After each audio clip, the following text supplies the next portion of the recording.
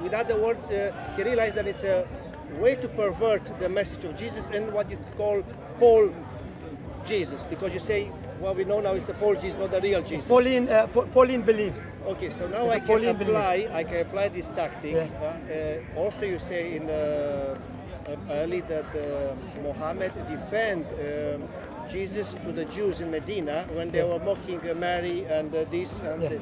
Now I will say to you, maybe we can apply what you applied to Paul.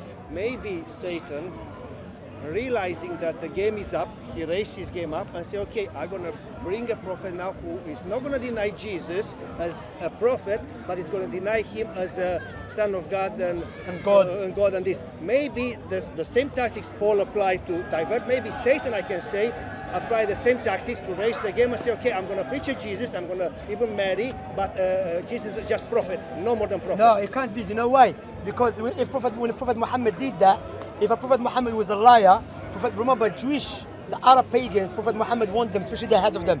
He warned them to accept Islam. He warned them. So the only way that they will follow him, one of the ways, if he agrees with the Jewish people, because the Arab pagans used to highly respect Jewish people. So if Prophet Muhammad wanted to have followers, what he could have done, he could have agreed with Jewish people that some Jewish people follow him because he agrees with them now. So what happened? The Arab pagans will follow him. But what he did, he would ungas them.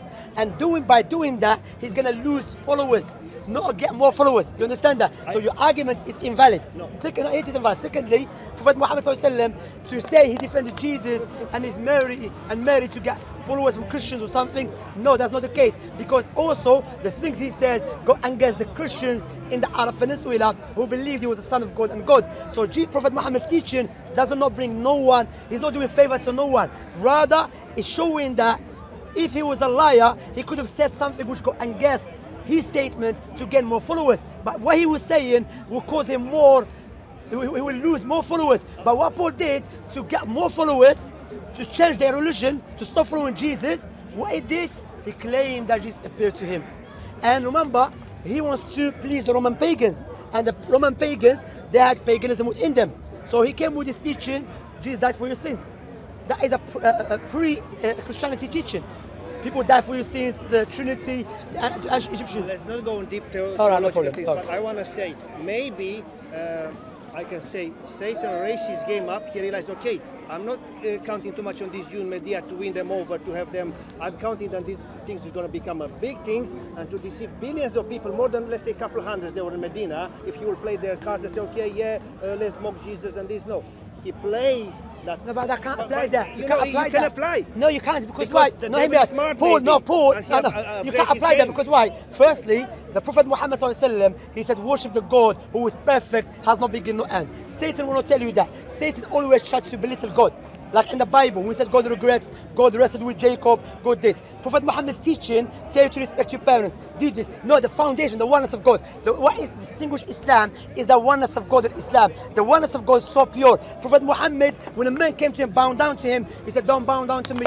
Bow down to who? To the creator of everything. Prophet Muhammad, when eclipse happened, the same day his son passed away, Abraham. His companions, they said what? They said the reason there's eclipse because Prophet Muhammad's son passed away. What he could have did, he could have utilized the ignorance to manipulate them, tell them, you see, look at the miracle. What happened to my son's death? What he said, no, what has happened, it has nothing to do with no one's life, with no one's death. When you see it, pray to the Almighty, to the Creator. So Prophet Muhammad's biography clearly shows us he's a true messenger of Allah. One more minute because you need to go and I don't want to hijack your time. You're right, but what if the biggest, let's say, things in the universe, just imagine from a Christian point of view, the biggest and most important things is then Jesus is exactly how the Bible portrayed it, and maybe hypothetically for you, you know what I believe, Satan say, I have to outplay these things because it's getting the truth to everybody. Let's pray that God exists, is one, all these beautiful things, except that Jesus is not the Son of God, is not God, is only a prophet. Maybe this is the most pedestal, is the cornerstone, the most important things. But Jesus did not teach that. So he's not going against Jesus. Look, in the Bible you get, if you read, and this, that's exactly what he teaches. No, wait, look. Jesus, when you look, let me show you something here. I'm going to show you who's, Moses, Abraham, Noah, Jacob, Isaac, Ishmael, none of them came that I'm going to die for your sins and believe in me. Or there's three God. All of them came. There's one God. God is not a man. To show you who is no, wait. To show you historical and a rational way who is the fourth one. So we have all the prophets and messengers. Okay, worship one God alone. He's not a man. Okay, and no one should die for your sins. You should be responsible for your sins. Then Jesus comes, according to you. He came with, I'm gonna die for your sins. Believe in me. God is a man and God at the same time. Then who comes after? Prophet Muhammad. God is not a man, the Almighty, and you be judged according to your actions. So rationally, the Prophet Muhammad, he goes in line with the prophets and the messengers, but Jesus, he go against the prophets and the messengers. Maybe so the fourth one, no, it's not the new. No, we're talking about who's going in line, because according to the Old Testament, the Prophet Jesus said, according to Jesus, said, I didn't come to abolish the law or the prophets, I came to fulfill it.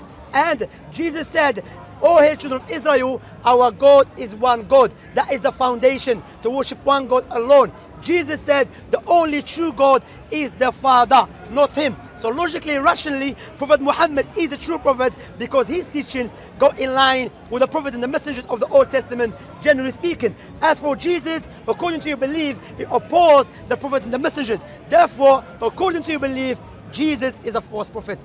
I have to hijack 2 more minutes to answer that.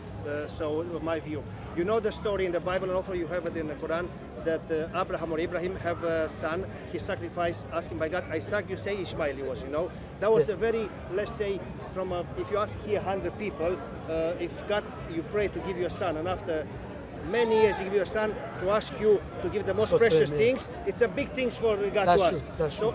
If you ask 100 people quick, they'll say this is illogical. I don't want to have nothing to do with this God. Is it a bit?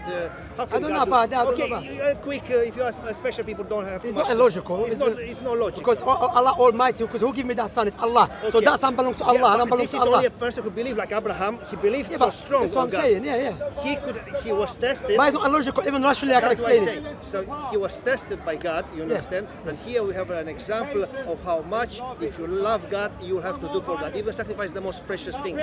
And in the New Testament, we have the message of God saying, look, I must so much the humanity that I'll give the most precious things I got, the Son of God, a sacrifice. You see, we can go and tell. No, but I'll get and guess, because why? That is not the teaching of the prophet and the messengers. According to the prophet and messengers of the Old Testament, no one should die for no one's sins. In Ezekiel, it says, if you commit sin and you do wickedness and you turn away from it, we will not be held responsible.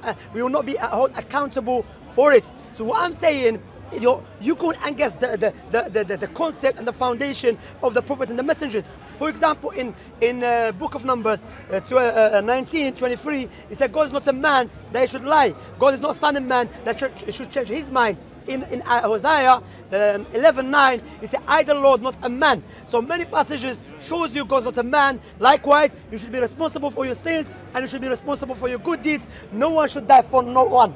Simple and clear. Then you have Jesus come with completely different. So therefore, logically speaking, that Jesus go and guess the most important thing that God's been teaching the prophets and the messengers for centuries. Shamsi, come on, wake up. Let's depart in peace. Okay. My name is English John. Give you a gift. Wallahi, this is a nice gift. I will not Just refuse read it. Thank you very much. My name is English John in English. English John. I might see you in about 1 month because I have to go from England hopefully next I'll see you, Tuesday, inshallah, on the soon. 6th. And hopefully we're going to discuss more about things. Inshallah ta'ala. But as I would prefer not with so much people. Yeah, no, I don't want to have a clash of ego. You know, we pray in the beginning and share 1 or 2 things I want to share with you. Okay? Inshallah ta'ala. Take care of yourself. Thank you very much. Have a nice holiday, yeah? Thanks a lot. All right. You going to Romania? Yeah, to Romania. All right. Say hello to the family there. All right, inshallah. Take care of yourself. Barakallah. MashaAllah, it was a nice discussion with him.